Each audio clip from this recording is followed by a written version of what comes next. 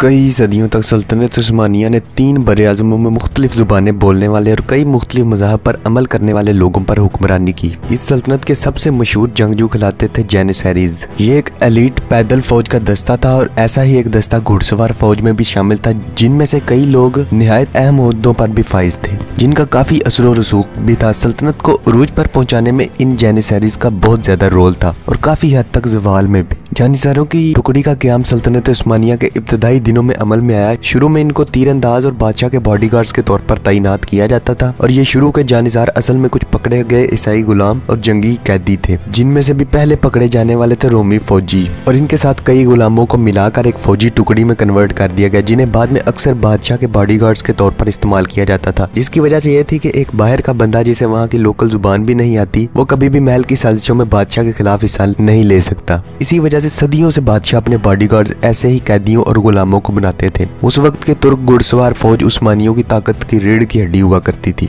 ये लोग बड़े शानदार जंगजू थे, मगर बादशाह के साथ बिल्कुल भी वफादार नहीं थे। इस वजह से बादशाह ने इनका मुतबादल पैदा करने का सोचा और इसके अपने बॉडीगार्ड्स की तरह की फौज बनानी शुरू कर और इनकी ट्रेनिंग और क्वालिटी में भी इजाफा करना शुरू कर दिया और सारी आर्मी को अपने अंडर सेंट्रलाइज करने का प्लान बना लिया, जिसकी भर्ती के लिए सुल्तान का नुमाइंदा हर 5 साल बाद सल्तनत का विजिट करता। 40 ईसाई घरानों से एक बच्चा जिसकी उम्र 8 साल तक होती उसे ले लिया जाता, उसे मुस्लिम कल्चर में पाला जाता, उसकी ट्रेनिंग की जाती और फिर इन बच्चों को जब लाया जाता तो पहले सबसे इन्हें टर्किश ज़ुबान बोलना और लिखना पढ़ना सिखाया जाता। इसके साथ साथ इस्लामी कवानीन और कल्चर भी सिखाया जाता। जैसे ही ये बच्चे लड़कपन में पहुंचते तो इन्हें बादशाह के पास दारुल हुकूमत ले जाया जाता। इनका सख्त तरीन फिजिकल और मेंटल टेस्ट लिया जाता और जो पास हो जाते उन्हें जैनिसरीज की ट्रेनिंग के लिए सिलेक्ट कर लिया जाता। इनको 6 से 8 साल तक कुश्ती, घुड़सवारी, तलवारबाजी और हर तरह के हथियार का इस्तेमाल करने के लिए ट्रेन किया जाता। 20 साल की उम्र तक ये ट्रेनिंग पूरी हो जाती तो इसे बाकायदा जैनिसारी फौजियों में शामिल कर लिया जाता है। ये बादशाह के खास बॉडीगार्ड्स में शामिल होते थे और हर रात जब बादशाह अपने कमरे में सोता था तो उसके इर्द गिर्द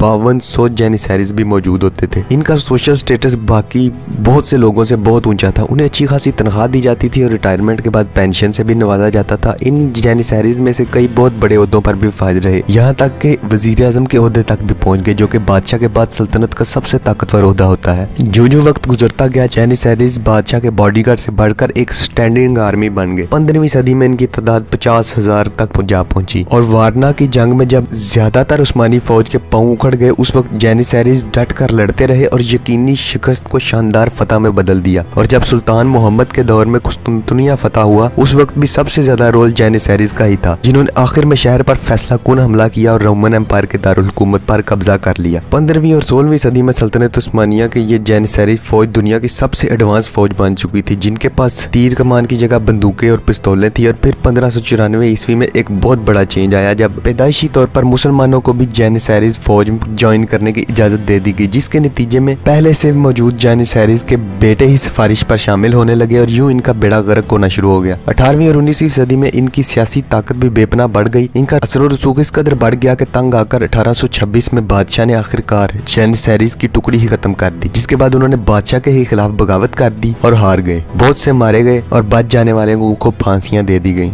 तो दोस्तों, अगर आज की वीडियो आपको अच्छी लगी हो, आपने कुछ भी नया सीखा हो, तो हमारे चैनल को सब्सक्राइब करें, वीडियो को लाइक करें और दोस्तों के साथ जरूर शेयर करें। शुक्रिया।